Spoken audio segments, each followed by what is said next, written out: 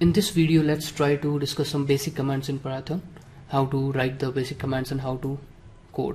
But before we code, we need to learn that Python is a case sensitive language, meaning if you are trying to define a variable like sales underscore data with capital S is not same as sales underscore data with a lowercase s. So any capital letter or small case letter that you are using, you need to be careful about them.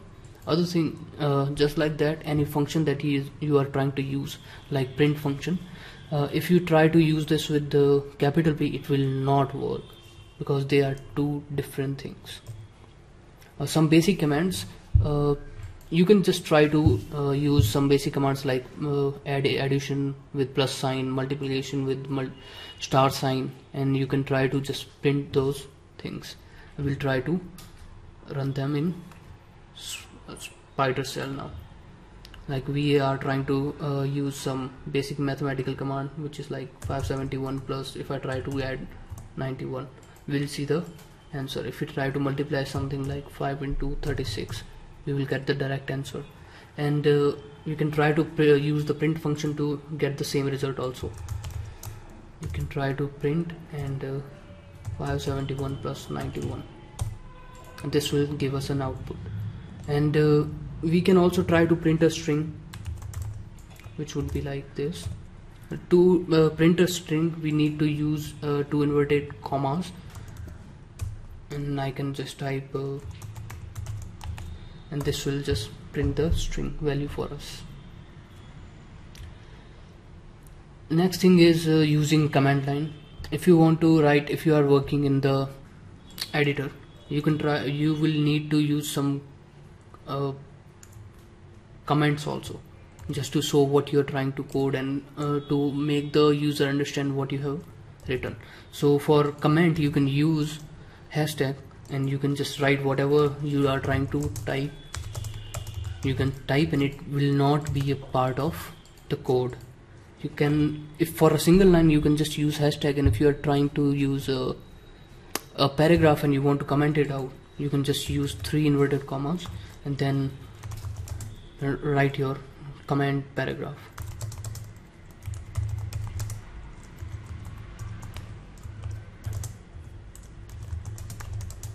Like this.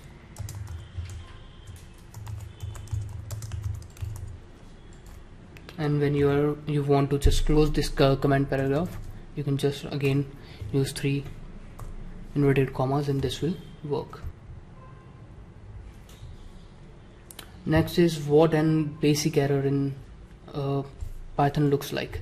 If you are trying to use some function and it's a wrong function or something is wrong with that function, you will see some kind of error, and this is how a error would look like. If you are trying to use print with capital P and you are trying to print a string, again stat infer, and if you enter, you will see a basic error, and you will see that there is an error. What kind of error it is, it will just show you, and you can try to use Google to find what kind of error it is and try to rectify this error.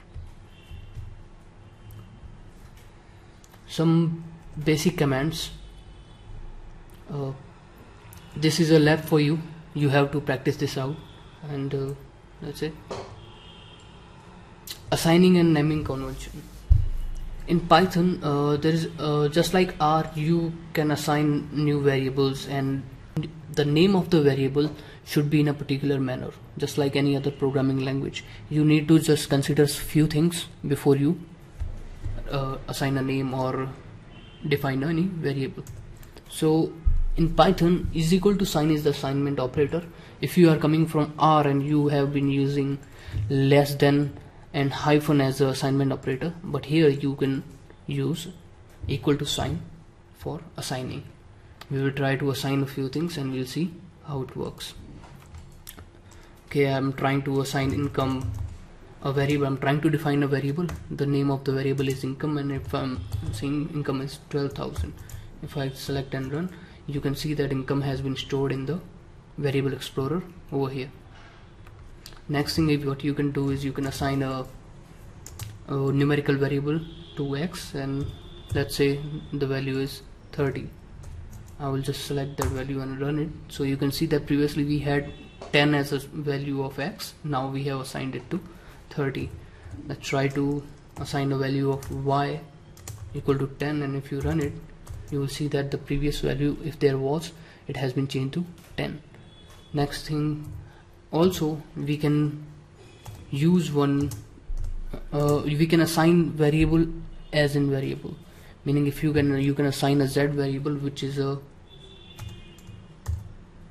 match of x and y. If you try to run it, it will take the value of x and y and it will run it out.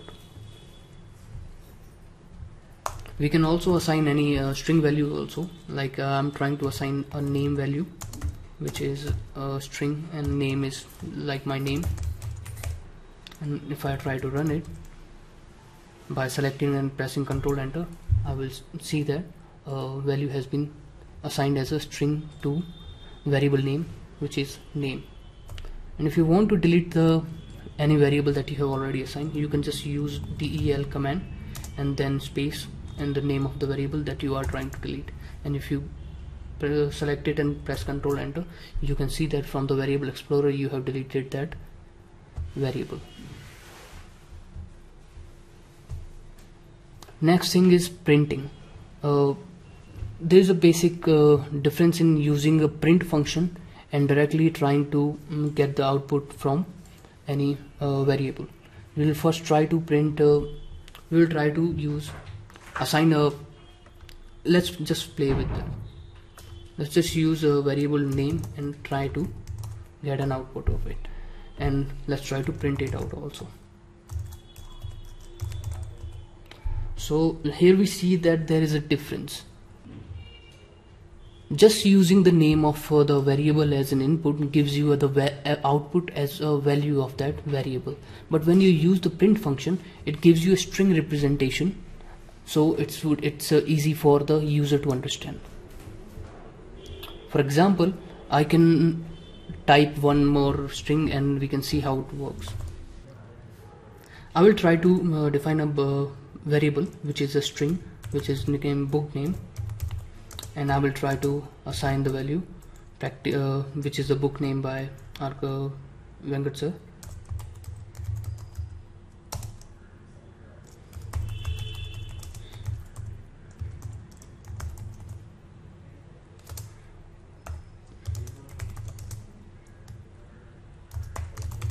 Okay, I have assigned a name of a variable which is book name, and I will try to run it.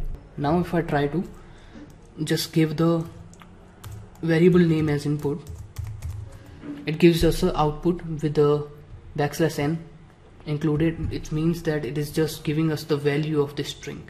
Okay, and when we try to use the print function for that,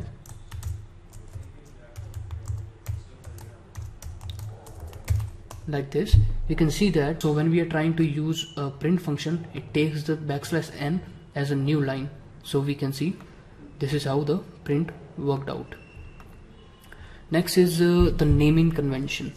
So in Python, just like any other language, when you are trying to define any variable, you have to understand how the variable name can be defined. So the basic rules are, you must start with a letter. It could be a capital case or lowercase letter, and it can contain any digit from 0 to 9, and only a special character that you can use is underscore. That is it, and we will try to just use everything and we'll see if it works or not.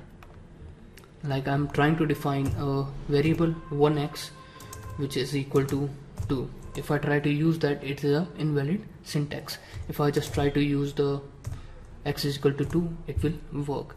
And can I use a point or a period in the name of the variable? Let's try, and we can see that no, we cannot use that.